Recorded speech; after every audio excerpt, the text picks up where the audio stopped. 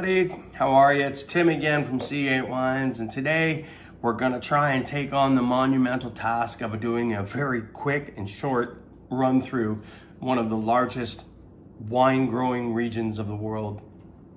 We're headed to France. So France is one of the top 4 largest wine producing regions in the world, those being Italy, Spain, the US, and France. France being number 1 currently, making between 7 and 8 billion, with a B, bottles of wine every single year. And these are crazy numbers. I mean, absolutely massive amounts. Of those 8 billion bottles, we have 56 different grape varieties that are currently allowed to be produced in France under a designated origin label. And the amount of property under vine currently sits at 861,075 hectares. That's larger than some small countries.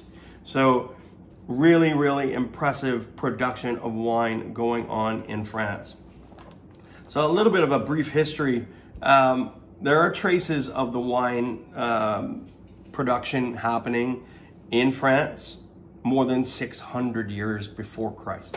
Okay, so 6th century BC was when we started to see vine growing happening in France with the colonization of the southern Gaul, which is the southern part near the Mediterranean. And this was done by a lot of Greek settlers back in the day. So they brought their own vines, their own winemaking traditions from Greece, and they founded the city of Marseille, which is right on the Mediterranean coast in Provence. Those of you who have been there before will know. From that is how it's expanded into France. So wine has been around for thousands of years in the countries on the Mediterranean, but France made it part of their civilization and has considered winemaking as an art for over 2,000 years. So it's a huge part of who they are and what they do on a daily basis. It's part of everyday life for every single person who lives in France.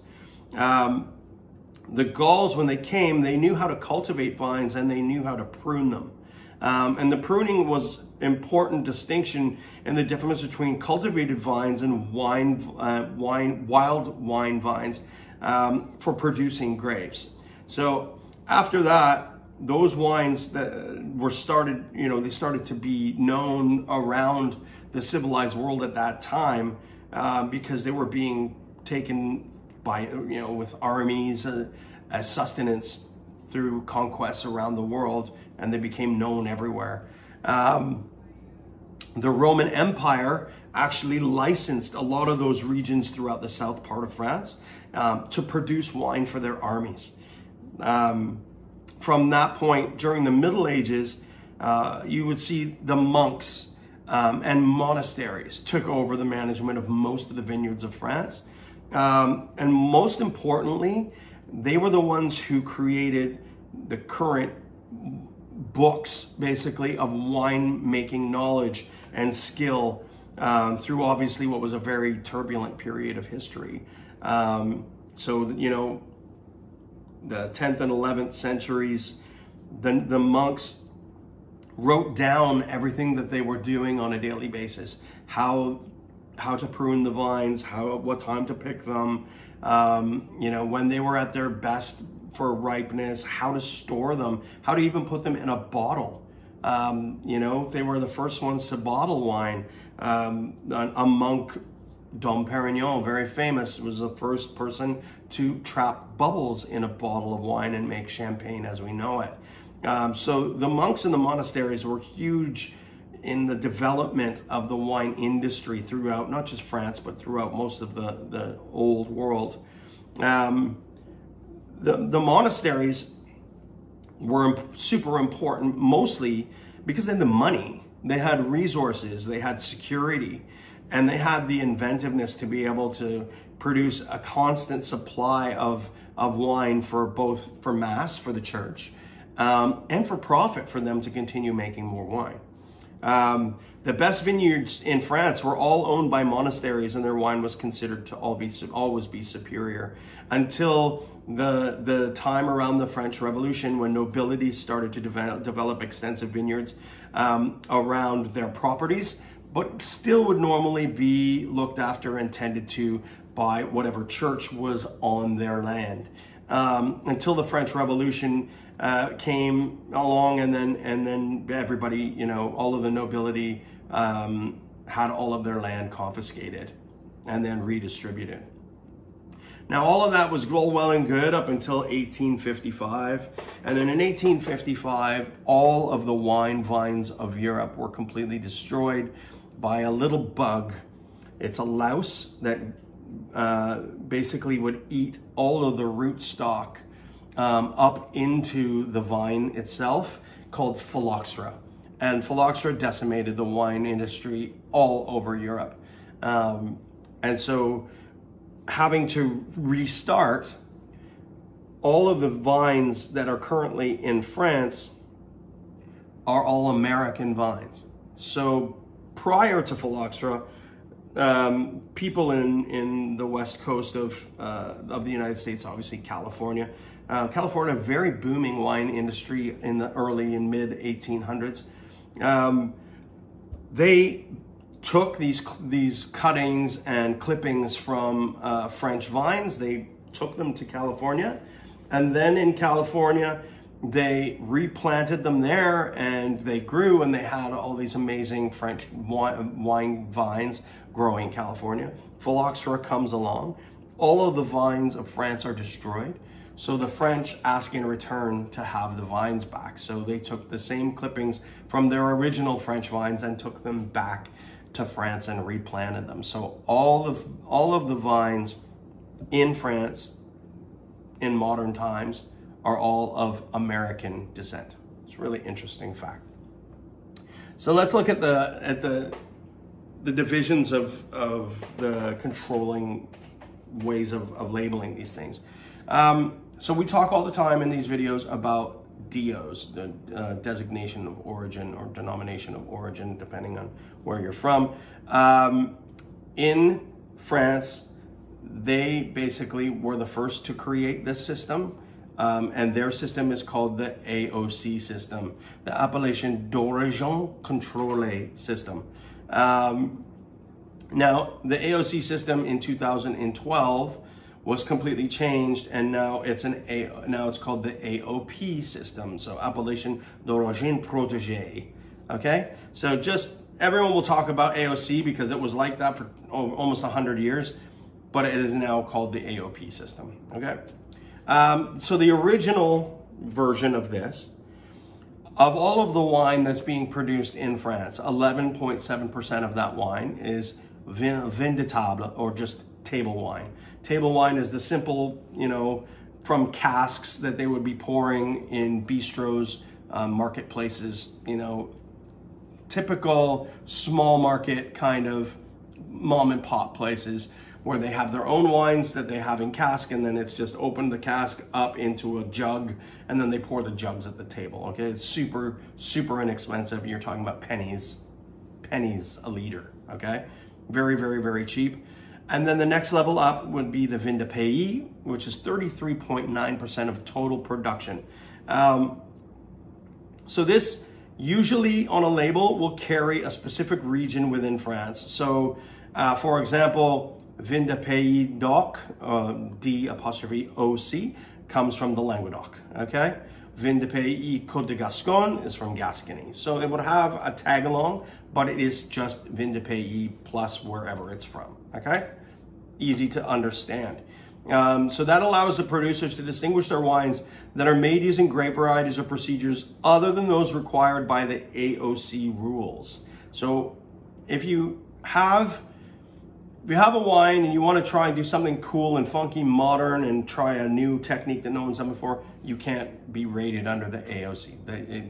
They don't allow it. The rules are there for a reason. They're super strict. And it's kind of to give you a consistency in your product, okay? So then we get up into the quality stuff, and there used to be two different variations. So 0.09% would be VDQS, okay? Vin délimité de qualité supérieure. So this is a superior quality wine from the Vin de Pays, all right?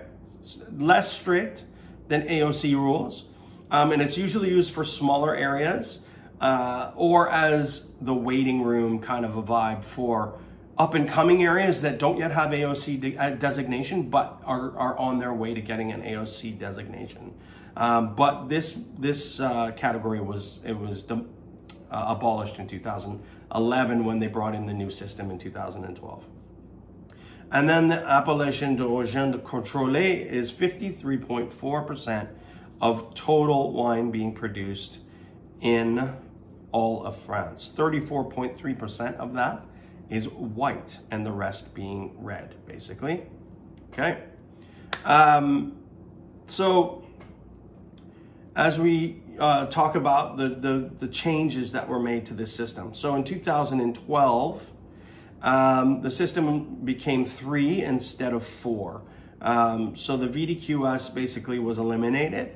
And now you have Vin de France, which is basically just simple table wine, but it also allows you now to put the grape variety and a vintage year on a label. Whereas table wine in France before that didn't do that.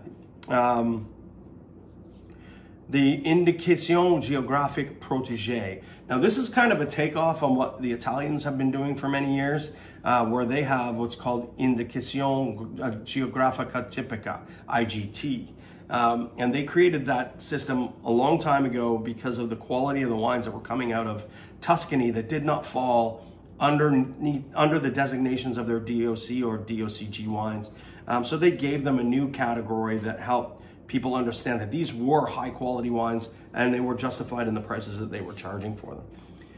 Now, IGP wines in France are not going to command the same amount of price that an AOP wine is going to command. So the IGP wines in France will be that middle level and obviously much less expensive.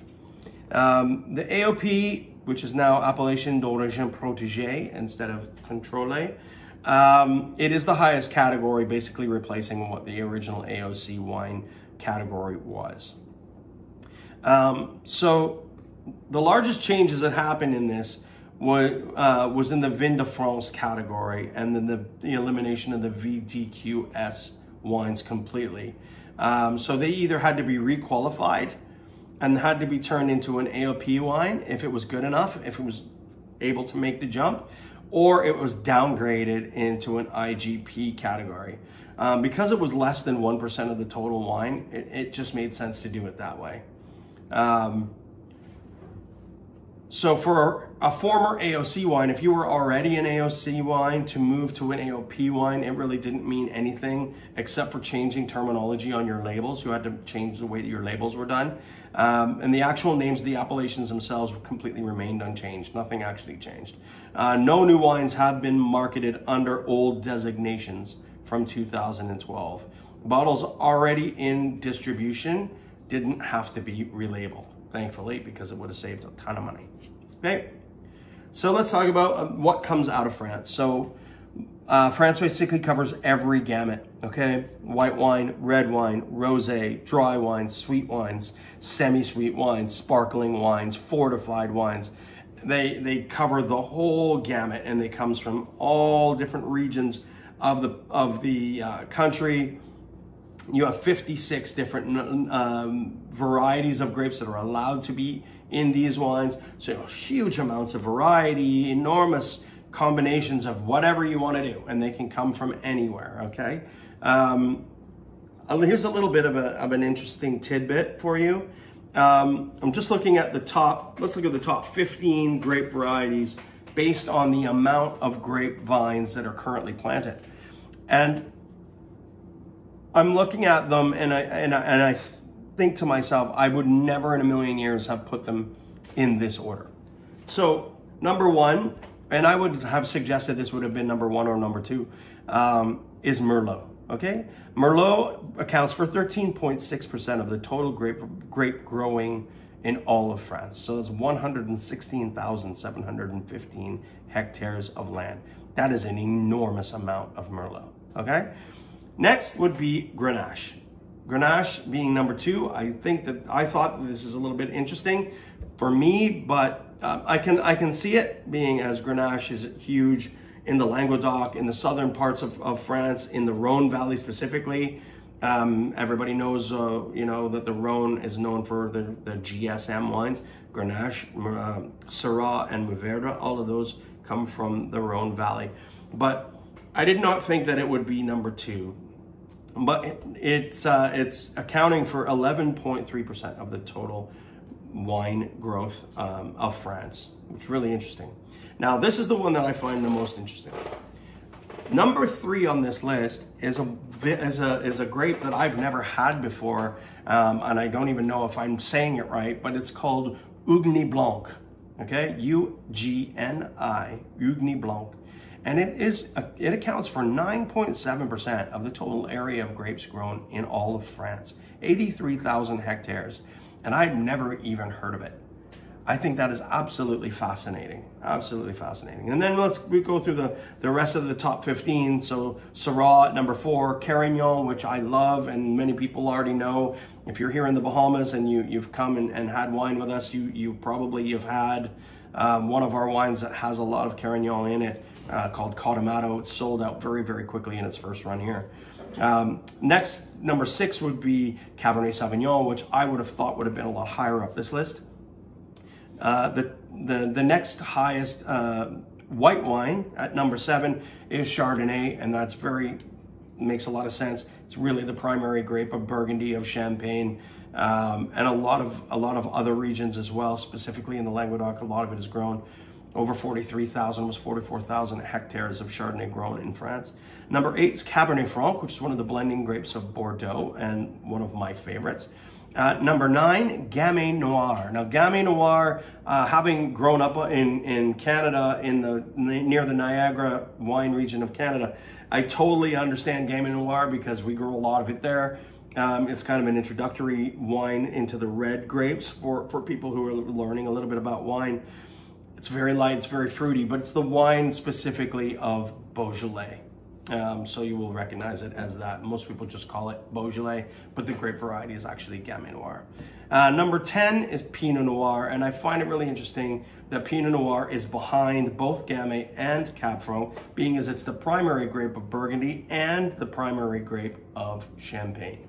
A lot of the white champagnes that you drink are actually made mostly from Pinot Noir.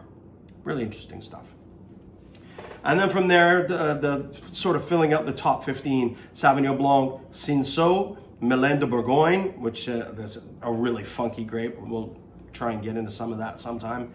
Semillon, which is the white grape of Bordeaux, and Pinot Meunier, which is a blending grape in the Champagne region.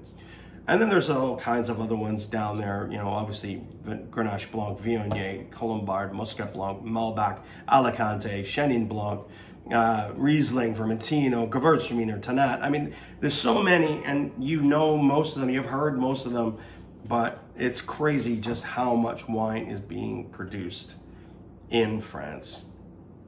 All right, let's talk about terroir for a second, okay? So the concept of terroir, which obviously is a French word, it is super important to the French. And I find that when you're drinking a New World wine next to an Old World wine, it's very easy to pick which one is which because of the concept of terroir, which is so important to the winemakers of Europe, okay? What it does is it refers to the unique combination of the natural factors associated with any particular vineyard, all right? It's important to all winemakers. But these factors are going to include things like soil, the underlying rock, things like limestone and clay, altitude, the slope or the hill of the hill or its terrain, what its drainage is like, the orientation of the hill towards the sun, And then the microclimates that are in that same area, like what is its typical rain, the wind, humidity, temperature variations, etc. Even in the same area, no two vineyards have exactly the same terroir, and thus is the basis of the appellation d'origine contrôlée. That's what made it happen in the first place, and why it has become the model for the appellation and wine laws in every region of the globe. All right. In other words, when the same grape variety is planted in different regions, it can produce wines that are significantly different from each other. In France, the concept of terroir, it manifests itself mostly, like the most extremely, in the Burgundy region. So Burgundy has over 100 classified AOCs, just in Burgundy alone, okay? It's incredible. It's absolutely insane. So let's talk about the regions of France, all right? There are 17 primary wine areas. They're not all wine regions, but they are all wine areas. And I'll just quickly run through them in alphabetical order, starting with Alsace, Beaujolais, Bordeaux, Brittany, Burgundy, Champagne, Corsica, Île-de-France, Jura, Languedoc-Roussillon, Loire, Normandy, Picardy, Provence, Rhône, Savoy, and the southwest of France. And those are the 17 main areas. There are several smaller production areas situated outside of these major areas. Most of those were in the VDQS system, and some of the more northern locations are just remnants of production areas that used to be there but are no longer there. Let's just for a second concentrate on a couple of these for you. So starting with Burgundy, like I said, Burgundy has 100 different AOCs, all right? And they're all broken down from the Grand Cru level all the way down to more non-specific regional appellations. Most of them are like the name of the little town, okay? So when you're driving through the Côte de Beaune, for example, Côte de Beaune is a large area specifically good for white wines, for Chardonnay. But when you're driving through it, every little tiny town you hit is its own AOC designation. And inside of that AOC designation, there are little changes based on whether it's a Grand Cru or Premier Cru or Vin de Pays. Again, it's broken down based on its designates. So that happens in every single region in France, not to the same extreme as Burgundy, but it does happen. Now, cool, interesting fact a lot of people don't always know is that Beaujolais is actually inside of Burgundy. It is part of the Burgundy designation, and so is Chablis. So a lot of people think that Chablis is just its own place. Well, it is its own place, but it does fall under Burgundy's AOCs. Okay. Next up would be Bordeaux, and to me, Bordeaux is the king of all wine. Once you have great Bordeaux, it's kind of hard to ever go back to anything different. They're so expressive and intense and rich and full of complexity, and it's incredible, the experience of drinking top level Bordeaux. So let's just sort of give you a little peek at some of these. So behind me, I've got a little selection of different wines from around the regions. So starting in Bordeaux, here's, for example, this is a Grand Cru class, Chateau Pape Gramont, very, very popular, very famous, and very expensive. Amazing stuff. The winemaker, Bernard Maigret, is a legend. He basically gets farmed out to make wine for, 50 or 60 different wineries. Belfond-Belsier, we unfortunately missed out last year. We were supposed to stay with the owner of this winery. This is a Grand Cru in Saint-Emilion. We were supposed to stay with him in September of last year for the harvest and pick grapes with the family. Unfortunately, then Hurricane Dorian decided other ideas for us. Moving along, Pauillac, and this is one of the great wines of the world, Chateau Pontet Canet. Fantastic wine from the Pauillac region of Bordeaux. And then we skip to, let's skip to Burgundy. And you can see right away the bottle shape changes. So Burgundian bottles are a different shape than the Burgundy bottles. And this is basically, we talk about, it's just, as we did in our label reading video earlier, that's the designate. This one is Montély. Montély is a small little village. And then it has the different designates as it would have to be from your DOC or your AOP wines. So this is an actual AOP, Montély Villegnier. Okay, and then we go from, there's another one. This is a Chablis, again in Burgundian bottle because it is technically a Burgundy, but it is from the Chablis region. Champagne, obviously, you can tell because of the foil and amazing stuff. If you've never had Lallier Champagne, they're one of the few houses that do a vintage year every year, which I think is really cool. So a couple of the Lalliers, and then into the Languedoc-Roussillon area. And Languedoc, again, like Burgundy, has an enormous amount of smaller AOC or AOP. Sorry, I keep saying AOC because, you know, that's what we learned. Now they are AOP wines, and this is from AOP Saint-Chinian. This is the wine I was talking about earlier when I was mentioning how I loved Carignan. So this wine is a 50% Carignan with some Grenache and some Syrah in it as well. And very popular here in the Bahamas. So a little run through, quick little glance at some of the different regions, some of the different wine styles. It's really important kind of for us to remember that, you know, over the last, you know, many hundred years, the primary consumer of French wine has always been French people. And now, over the last 40 years, the amount of wine being sold in relativity to the population base in France has dropped more than 25%. So the French are no longer drinking their own wine, and I'm not sure if that's because they're just not drinking, or if it's because of, you know, the amount of competition from New World. A lot of inexpensive wines, a lot of, you know, good quality inexpensive wines being produced around the world. Chile, Argentina, South Africa, you know, some parts of the US are doing good inexpensive wines.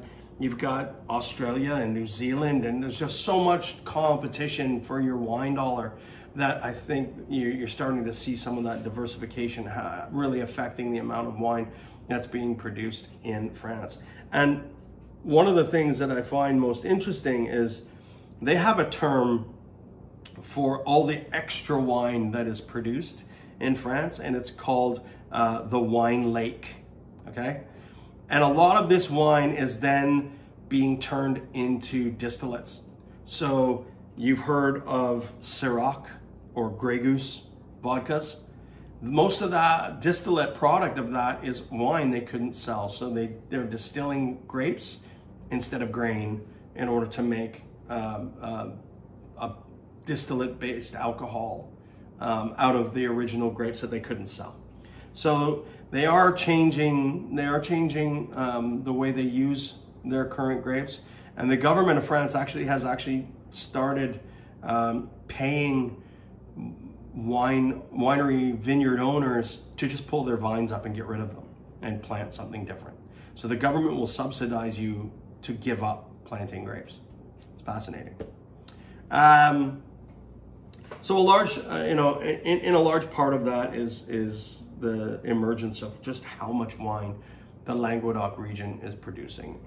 There's a lot of information out there. You can go on I think it's either Netflix or Amazon Prime, and there's a documentary about terrorist groups that are being formed in order to try and destroy a lot of this glut of Languedoc wine from entering the French market. It's really fascinating stuff. Anyway, so this has been very quick as I possibly could, not probably as quick as I should be, but as quick as I possibly could, run through all of the areas of France and just a little bit of background knowledge about French wine and French winemaking, French grapes and such. All of the popular grape varieties that you have ever heard of are all basically French grapes. So that's a little bit of background on that. As we go through the series, we're going to try and break down some of these regions in much more detail and give you a little bit more knowledge about specifics, you know, things like in Burgundy and Bordeaux, and you know, we'll definitely get into the Rhone Valley down the way, and Provence, the Languedoc. We'll break some of these areas down for you so that you get a better understanding of each one of them in particular. But for today, I'm going to leave it at that, and I hope you guys learned something today, and I didn't bore you to tears. So we'll see you again next time, and grab yourself a glass of French wine and enjoy the rest of your day. Cheers.